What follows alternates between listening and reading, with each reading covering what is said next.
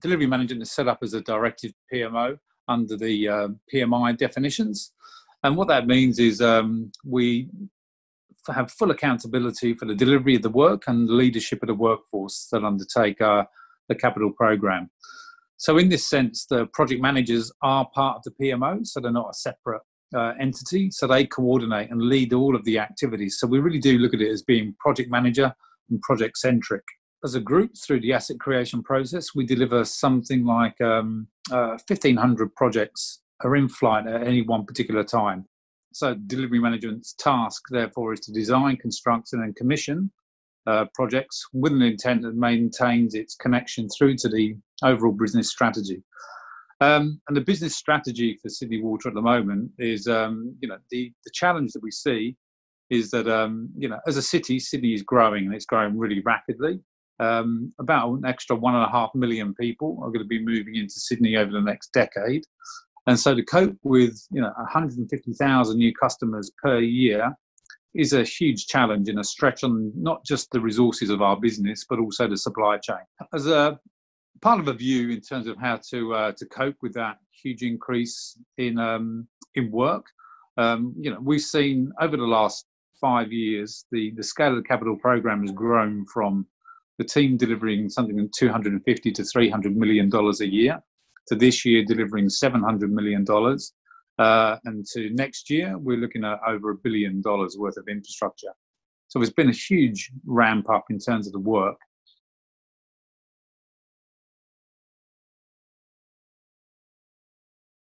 Delivery management has been on a journey since 2013. I remember when I said to Mark, you don't really want to do a survey, do you? I think we know the answer. Let's just start working together and fix this. And he said, no, I want to do a survey because not everyone really understands the state of play, the state of the relationship. So I want to do a survey and get that feedback and start that as a cadence so we can watch ourselves move. But first I've got to convince everyone that there's a problem.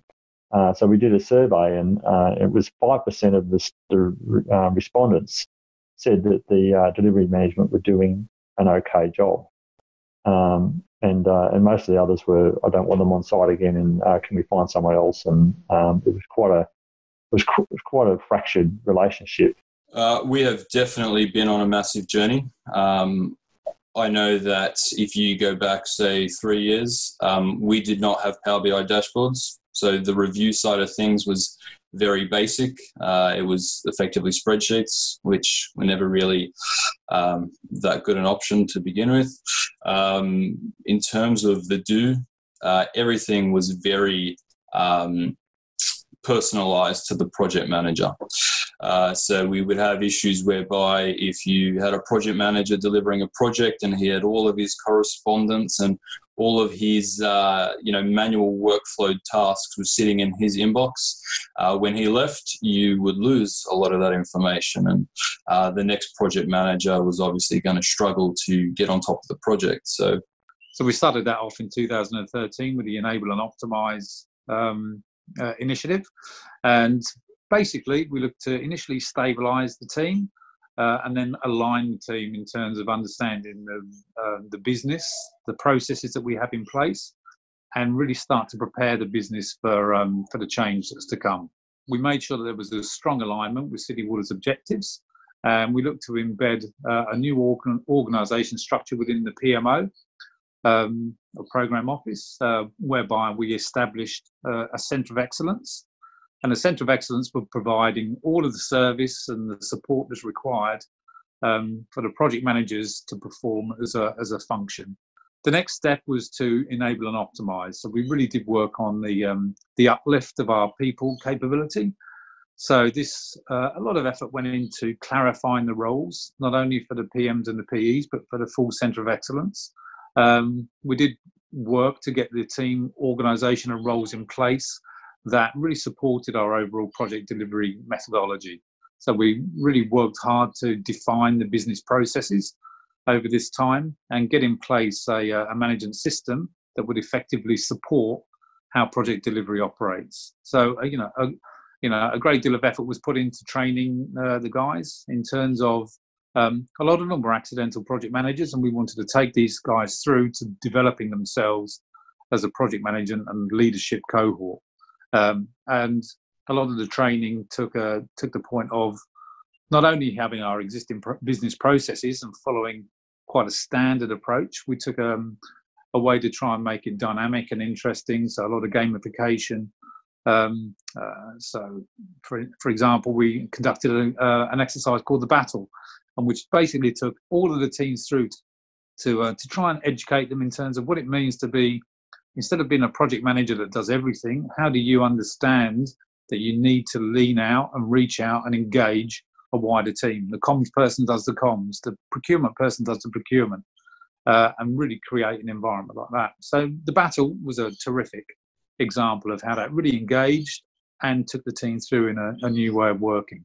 I guess the most outstanding aspects of the journey that delivery management has been through over the last, since 2013, is the wonderful way that the people have evolved and the business has changed. To see a lot of our employees that were very fixed and I guess change fatigued, shall we say, and seeing how with our different innovative ways of creating the change and training up our new people as well as a lot of our existing ones, it's been amazing to see the evolution and the change in the business that delivery management has managed to achieve. We also worked for towards the end of 2018 on leadership development. So we really wanted to be able to see how the team leaders, once we had the structure in place and the right commercial framework, we wanted to help our leaders in terms of being able to take their people through what is a new period of change and an advance in how we're operating. So again, leadership development for project managers and senior leaders has really aligned the culture. And again, allowed them to give them the tools and the capability and the confidence to be able to lead their teams through what is an intense period of change. Because all of this over the last 5 years has been a continual change. There's no chance that it's sat and waited to see how things are running. Is always a constant development. So there's something continually looking over the horizon. And all the team members are thinking about how can we advance, how can we develop and take things forwards. And having a look at the wide interest that has created within industry is absolutely amazing to see how many people do actually want to come and work with Sydney Water and delivery management now. It's absolutely fantastic. Comments also like from individuals, for example, that were, very negative and hesitant previously to see how they've come on board. And it's kind of like an aha moment as well when they actually acknowledge and say, what you've done is actually not too bad. How do we do it? And then the final part has been recently in 2019, going into this year, has been about the extension. So we've really moved, we're moving away from the focus on internal improvement because we feel that's going very, very well. And we're really looking at the external focus. And how we're going to be partnering with the supply chain at a much greater level, really getting integrated teams to come and work together and make sure that the supply chain is an integral part of our delivery. So the level of maturity keeps growing and they keep working on it and we keep working on it together. And the goals have been set in terms of cost to serve, looking after customers, quality, relationships at each site. A successful project isn't one where you've just delivered the stuff. It's actually one where it's been sustained positive relationships. Both sides of the party see and feel that they've done a great job. The cost of the job was delivered as planned or better, and the quality is fantastic. And we're ready to do the next one in a positive way. We're certainly up towards that end of the spectrum now, which has been a long journey, a difficult one, but we're in a much better place than we were, of course.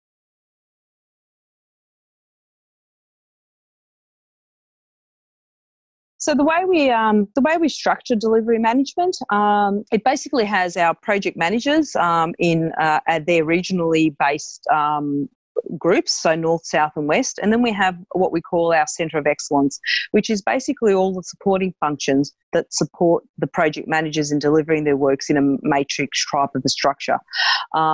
It has proven to be a very sophisticated way of having subject matter experts focusing on their tasks that they're good on and repeating their tasks in a repeatable manner.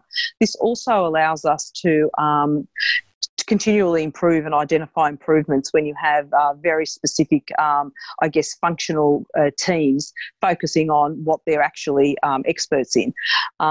So in the matrix type of a structure, whereas previously we had project managers being schedulers, estimators, and they were doing a little bit of contract management, they were doing a bit of comms themselves, and they were jack of all trade. We've actually removed those functional SMEs and components out of their works and getting them to focus purely on that project management perspective. Allowing them to get assistance from a lot of the SMEs in that centre of excellence, that again was a cultural shift, because a lot of our guys saw that a little bit of uncomfortable power loss. It was something that they had total control of and they did, and now somebody else is doing that aspect of their work. That came together with, a bit of planning, but also a bit of time and a bit of luck. So from a planning perspective, the way that we developed our MOS, and we created service level agreements between all of the functional SME areas and the project managers. So the project managers were very, very clear and assured on what they were going to get delivered by when. So they weren't going to be delayed, for example, by the estimator not creating their estimate on time.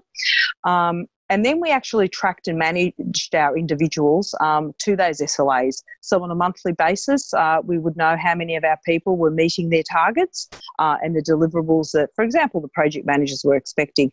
So I guess after a little bit of while, that gave the project managers assurance that, hold on a second, this could actually work. Because, our friends that are sitting next to us now are delivering what they say they're going to deliver. They amazingly have a greater capability and capacity to deliver it, because that is what they're focusing on.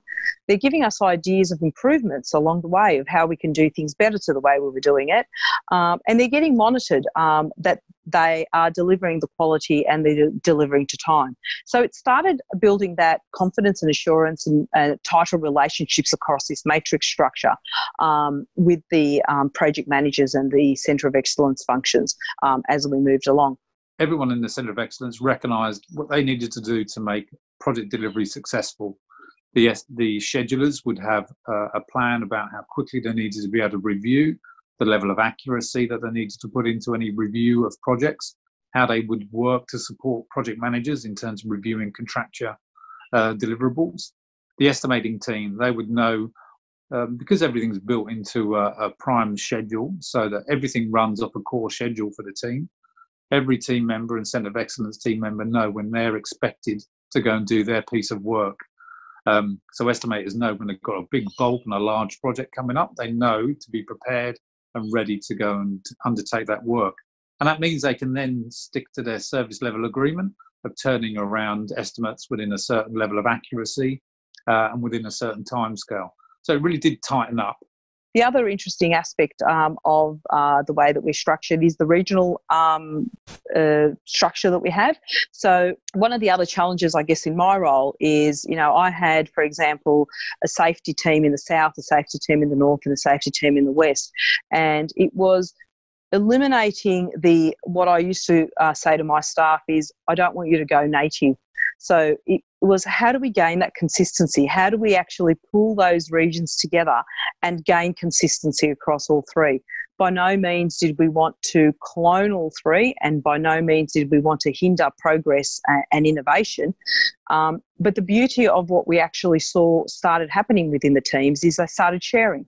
So, for example, if the South developed something that was helping their safety stats and improving the well-being of their people, then we had the opportunity to bring the team back together to the central hub and actually share that learning and actually include the other two regions and uplift them in those areas. So the delivery management structure really does have a high-performance culture built into it. So there is a passion and desire in terms of how the team operates and work. But it's very collaborative. So it's not just an owner team sitting there dictating how things should operate. We're working really closely with the supply chain. And so suppliers, consultants and contractors are embedded with us to work in a true spirit of open collaboration and cooperation.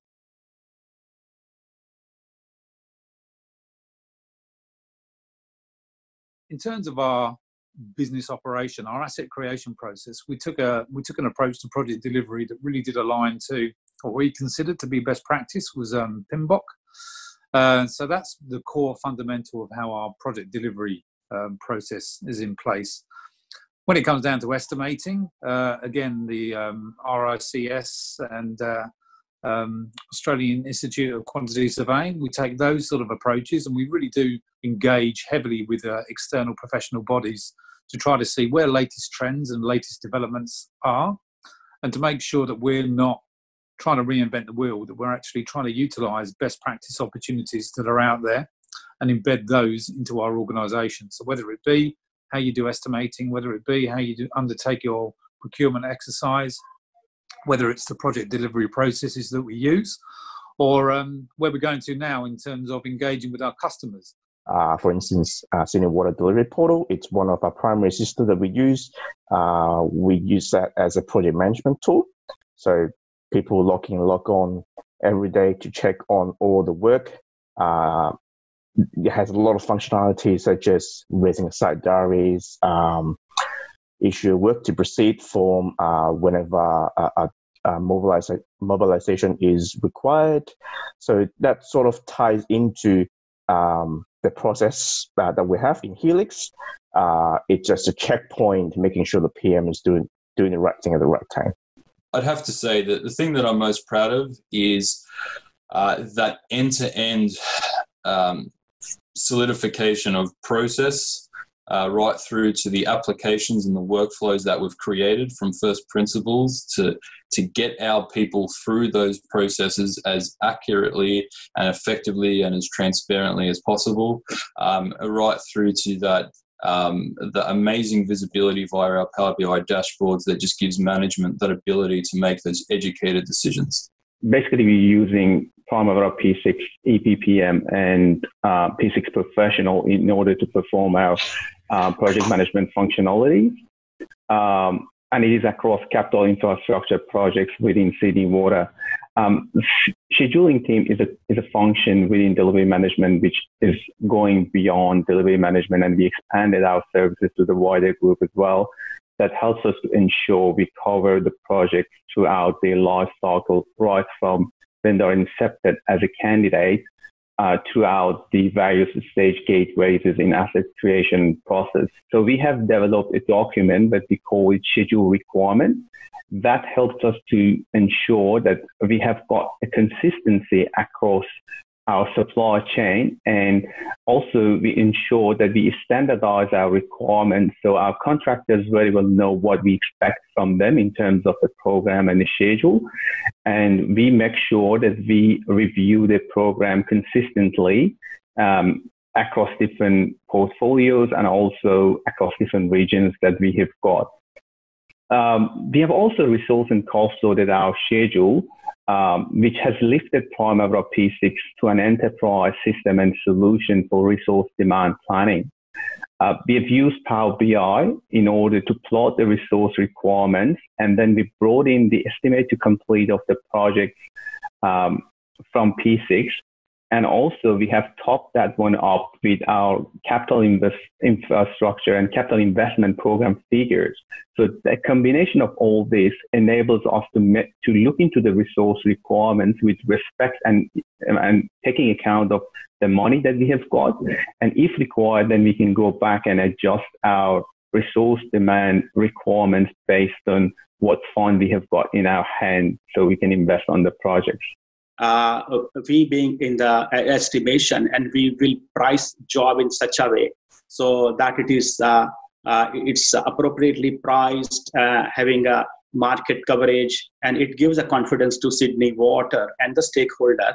And when the project is being built, it will be within the budget and within the time frame, and that is this optimized costing what we are doing, allowing various factors of safety and environment also, and the community consideration. We have got estimation manual and the processes in place in the Helix, and we try to adhere to that. And we have got a couple of hold points where we do the costing. We incorporate all the necessary information before we kicking off the costing, and we involve the expert stakeholders or resources within the organization to have their views in the costing. Like, as per example, the construction methodology that we used to consult project engineer or even design engineers, and at times construction superintendent. Those people are absolutely on a site, and that helps us a lot to provide us appropriately costing. And the estimation will be more finer and is pretty much more likely scenario. That's what we try to do that. We involve other stakeholders like comms, like enviro guys, like construction design engineers, project managers, and that will help us a lot. And that will be challenged from various angles. Being an estimator, I don't know the site reality of enviro or the comms issues. So they will come out with that, and they will flag up their points, and that will incorporate into risk register. And that could be an opportunity also. So it's not only the risk, it could be an opportunity. So if we capture that and we run through Monte Carlo at risk model, and we'll come out with P50, P80 numbers. And that's again, the numbers goes to the stakeholders. They will again review. Again, if required, we will have the second round of workshop. And that's how the risk and opportunities captured very well and pretty much in depth. For us, best practice means we have become really efficient in terms of how we do things. We've become very much more collaborative, and we've become a lot more transparent. So what that means is, from an efficiency perspective, we've moved a lot towards direct negotiations. So that for us, from a procurement perspective, cuts out a lot of time in terms of tendering and not having to go to the market each time. We've become collaborative. We've got an integrated team. We have a team that sits in along with the rest of delivery management, and we work together. We are on the same floor. We can talk to each other. We can just go around and have a chat if we need to get things resolved.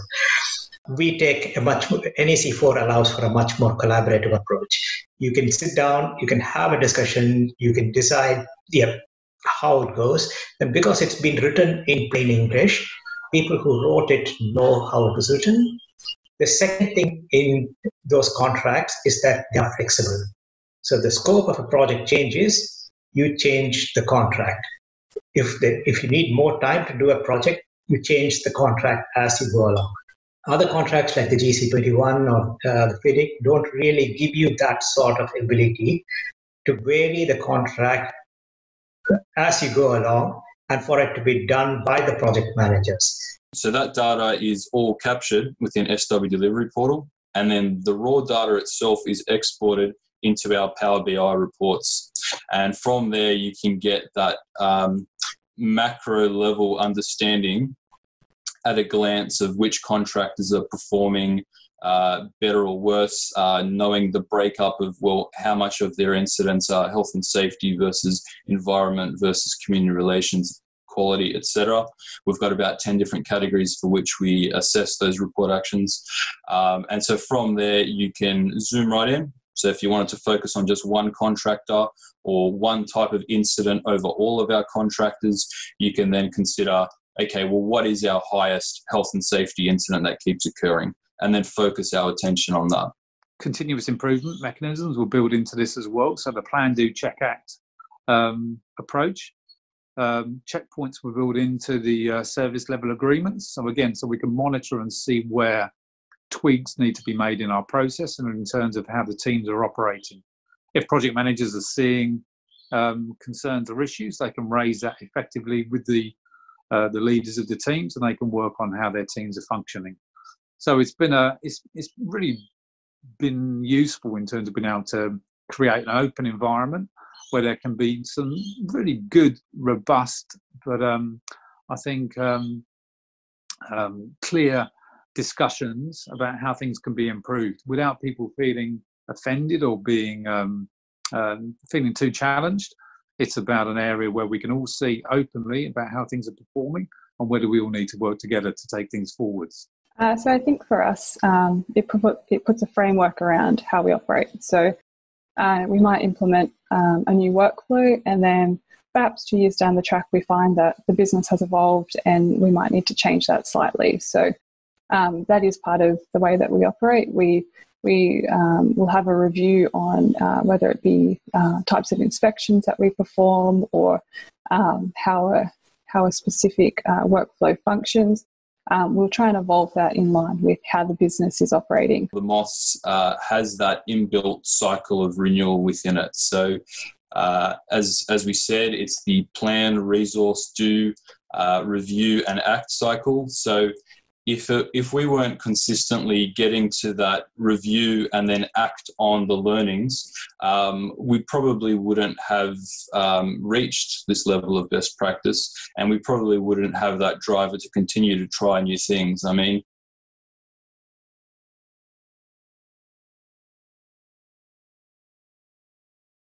so innovation is something that's really key to us not only being able to perform effectively and to be an efficient and effective delivery organisation, but it's also something that maintains a level of excitement and engagement through the team. Innovations, quite often they can be either centre-led or dictated, but we like to create an environment where everyone's got the opportunity to think, where something could change or something could be made better, and they get the opportunity to feed that back in. Breaking up our structure in the regional format and also the Centre of Excellence matrix structure over the last, few years has proved to be a lot more innovative, a lot more, progressive in a cultural aspect, relationship-based, and has phenomenally increased our performance over the last few years. We look at the opportunity to give innovations that get brought back from each of the regions to the centre. So, for example, one of our regions was very keen to get into digital engineering, to really try to start to utilise BIM modelling for the development of some of their designs and models. We recognised that we had similar projects happening in the other regions, and so we were able to take some of the initial learnings from using digital engineering within one region and replicate that very rapidly around the other regions. So it really did give the opportunity to accelerate our learning and delivery approaches. For the global procurement strategy, was a huge innovation for the business and for a government organisation to take its pathway down. Originally, the commercial model for the program was that every individual project needed to be bidded by teams that had come together as a panel of contractors. Hugely inefficient and very traditional, I think, in terms of the way of thinking that the best way to deliver a project is the lowest price. We got to a position of determining if we get a great price and we get great performance, we're going to continue working with you. So the global procurement strategy was put in place to really provide a focus on excellence in contractor performance and excellence in pricing. And instead of everything working its way through having to be go to tender and be bid, even though they were incumbent teams, even though they were already on a panel that they'd fought to get onto, they still had to bid every project. We took that away, and so that about 80% of our work now is direct negotiation. So the teams that are incumbent within a region, we monitor their performance through KPIs on a daily basis. Team members, and this is another innovation, is that the entire KPI regime is primarily centred on lead indicators opposed to lag indicators.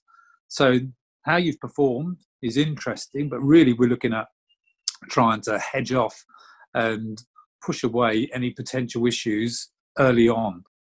So so that global procurement strategy, it was a challenge, getting that through with Treasury and our own internal governance, because again, still the mindset was there that you need those three prices to make sure you're getting the best price. And we've taken it into that position now where people understand it's about value. So the price is one aspect, and we've got a really good pricing database anyway. So we can do the own internal challenge against the suppliers. But we really take a holistic view about what does value mean for us from every one of our individual projects. Innovation in terms of training and development is another cornerstone of how we really do encourage the environment to be one of dynamic interaction and entertainment. We want people to enjoy their work. You're only here once, so let's make it a good time. So how can we recognise we've got an important service to provide? Let's make sure that we're enjoying the work while we're doing it. And especially training is a real key area, because people love to train, people love to be educated and love to have the opportunity to develop themselves. There's nothing worse than when training is delivered in a basic, monotone, and quite a lot of it, death by PowerPoint type of approach. So we try to bring in terms of developing people in terms of how our business processes operate and how our management operating system functions by gamifying our learning. So whether it's a case of teaching everyone how the project delivery processes work by using the battle was an approach that took everyone through their roles and responsibilities, or whether we move to something that's teaching people how a management operating system works and when you need to do your plan, do, check, act cycle by using Le Brouhaha or Game of Moans were two great gamification simulations that we used that really took people out of their existing world and got them into a bit of a fun environment that was totally related to what their real world of work is, but in a much more dynamic and entertaining way of doing it. And the uplift that we've seen in terms of people's capability and desire and interest and willingness to use our new ways of working has been directly attributable to that way of educating and learning, which doesn't leave away that we don't do the 70-20-10 approach to learning as well. So most of it is on the job, 20% is by coaching, and 10% is by formal training. I guess that inspiration that, oh my gosh, this is a fun place. It's not going to be just another boring, laborious 3-hour training session that we have to sit through, follow the bouncing ball to understand what we're doing. It was, they had involvement in it. They enjoyed it. And at the end of the day, it's the little things like that have stuck and have created that fun, innovative culture. And there are a wider degree of influences that we do take. We're not sat isolated from wider industry and other organisations. We do put a lot of effort into reaching out to see where latest developments and innovations and best practices can come from. So we're engaged heavily with the UK, with the Institute of Civil Engineers, a major projects association, for example, where even though we were recognised by major projects as an exemplar model for capital delivery, we did also engage with them with a group within the Institute of Civil Engineers called Project 13. And Project 13 is really an industry movement and initiative looking to establish what is the ideal framework or what is the best approach for infrastructure organisations to structure their commercial business, structure their delivery frameworks, and have in place their in-house teams working with the supply chain to best effect delivery of infrastructure.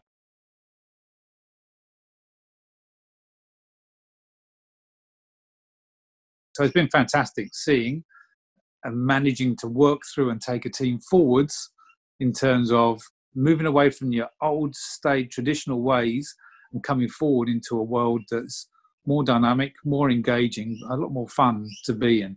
I'm surprised time and time again, actually, about the engagement scores that delivery management has compared to the rest of Sydney Water. Without a doubt, they're just they're through the roof. And I got today's latest ones and saw that they were up around 80-90%. So they're definitely doing something correct. But then we've got the right mechanisms in play as well for true engagement. So that's not only information coming from the top down, but it's coming from the bottom up. What I mean by that is we have a lot of mechanisms and channels in place. We've got Team Talk, which is about teams getting together on a monthly basis to ensure that they've got the information that they need, but they can also have access to the questions that they want.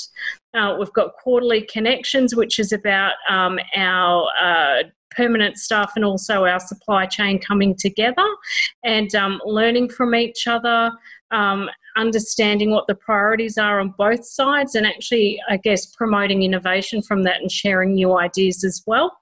And we've got things like the performance action meetings. So they are where our suppliers and our supply chain come in and they talk through basically, you know, the challenges they're facing, but also the opportunities that they've uncovered, and they share those across the regions. So really, you've got this, I guess, a whole of organisation focus, which is really driving best practice and outcomes for our customers. So we kind of put in a fair bit of effort in trying to get the cultural shift within the team. You know, when we first commenced on our journey in 2013, we had individuals sitting on the same level at desks next to each other, for example, that didn't even know each other's names. So through a lot of, I guess, planned, targeted and identified efforts to make it a fun place to work, number one, to get people to know each other on a work and a social type of a basis, to get individuals to understand what other functions and groups within delivery management were doing. So that exposure and a lot of those activities that we kind of orchestrated really, really helped change and shift the culture and make it more an open, a fun, and a culture that individuals weren't concerned about, you know, stepping up and, you know, being shot down. But individuals and a lot of our staff members are very happy to, you know, they'll throw up an idea and if it's no good, we'll discuss it and back we go again to the drawing board. And they take that on board. So the cultural shift was absolutely planned and also successfully implemented. They're not feeling constrained by traditional ways of working. They have the opportunity to think of new ideas and new innovations, and actually it gets listened to. It isn't seen as something that's too hard and too difficult to put a new idea in. If you think it's worthwhile and you think it's effective, put a case together, build the support for it, and we'll look to engage and work with you. There's a set of initiatives, so 5 key initiatives for the business to focus on throughout the year ahead, throughout the next business plan, and they're allocated to different sponsors in the leadership team, but the working group that actually enables them, they're driven from the ground up. So whilst we sponsor and support them at a leadership level and remove any blocks that need to be kind of removed along the way, they're actually delivered by the people within the business who know the impact that that has on the business day to day and what's needed to make them work. By having a centre of excellence and project management teams, each being professionals and each doing their own role, we've really seen the teams have come forward in terms of they hold each other to account. They might have service level agreements and measures that they have to perform and provide a service and to deliver their work. But it goes beyond that now. So the culture is one that you know, people feel pride in what they do. They're professionals in what they do, and they really do expect each other to perform. It's definitely a team effort, both internally within the BSI team and even further outfield with all of the delivery management and all of our contractors and designers. Because it's for the good of everybody that we see the whole team come together. So if one particular contractor has got an idea or has been performing well in one particular area, there's an open channel of engagement and communication that happen between these teams. And this also, you know, brings itself out into recently contractors were actually sharing equipment. So one that needed a crane for a particular job, they reached out and were offered a crane by a contractor from a different project. And that's pretty unusual to get these, you know, typically they're competing against each other. But in this environment, the team were recognising that, you know, it's not the crane sitting there on their site doing nothing, so they might as well lend it to this other contractor so they can use it and to continue with their project. And that's fantastic to get teams that are normally competing against each other to really having that passion and desire to help out and recognise that if the whole framework does well, everyone does well. And from my perspective, that is an innovation. That is something that we have created within Sydney Water that I have not actually seen within the industry anywhere else, that you actually do have competing bodies clearly being able to share in an open and honest manner, and interested in everybody's, performance and everybody's achievements as a whole, as opposed to looking at just the me. To me, that would probably be the greatest innovation that we've actually achieved within delivery management.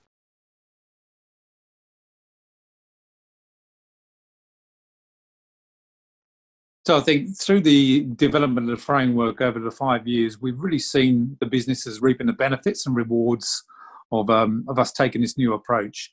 And some of the value that we've seen generated has been, we've been really proud of, really phenomenal. Whether it's from looking at the overall cost efficiency, so we've seen ourselves being 15% more cost efficient. So, it's taking some of the complexity out of the tendering process for the contractors, which means they're able to give us more sharper pricing, but equally because they have surety of work, they operate on this regional yours to lose basis. That means that if they understand if they're doing well, they're delivering well, they have a continuity of work, and that continuity of work again makes themselves more efficient. Being more efficient means a less cost business to operate, and those savings are passed on to us in terms of our delivery, which in turn is passed on to our customers. So they've seen lower customer bills as a result of us being 15% more efficient. We've also seen ourselves being 3 times more efficient in terms of what the team are able to output. So the size of the PMO is the same as it was 6 years ago. So we've gone from delivering 250 million a year with a team of around 200 to delivering 700 million a year with a team of 200. So we've tripled our output without any appreciable increase in terms of the headcount. And this has all been about more well-redefined processes, professionals doing a professional job, and an environment that proactively engages and encourages and rewards integration and cooperation.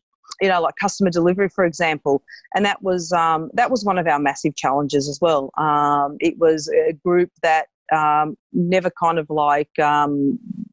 believed within delivery management being the deliverer of choice, and the journey that we went through with them, and it was their, higher management actually acknowledging that, hold on a second, we are delivering the program to cost and to time for the first time nearly ever in Sydney Water's history. Massive turning point. So, yeah, absolutely. The amount of work that's coming on this business is doubling in the next few years and will maintain for the next 20 years. So having a very efficient, effective delivery partner that can respond to the changing environment for Sydney and helps us deliver all the assets we need to in time, so that people's homes can be built at the right time, the population can be supported and is not held up by infrastructure. In fact, it's supported by good value, quality infrastructure. It's there on time and it's trusted. This model is what's helping us do that. And without this model, we couldn't do that. No matter how the expansion is working at the moment, we've got a model and a team that is able to generate better value and greater value to the Greater Sydney region through its engagement with the supply chain, through its reach out to the customers, and being able to, we're really looking at the legacy that this is going to be able to provide as a new way of undertaking infrastructure delivery through Australia.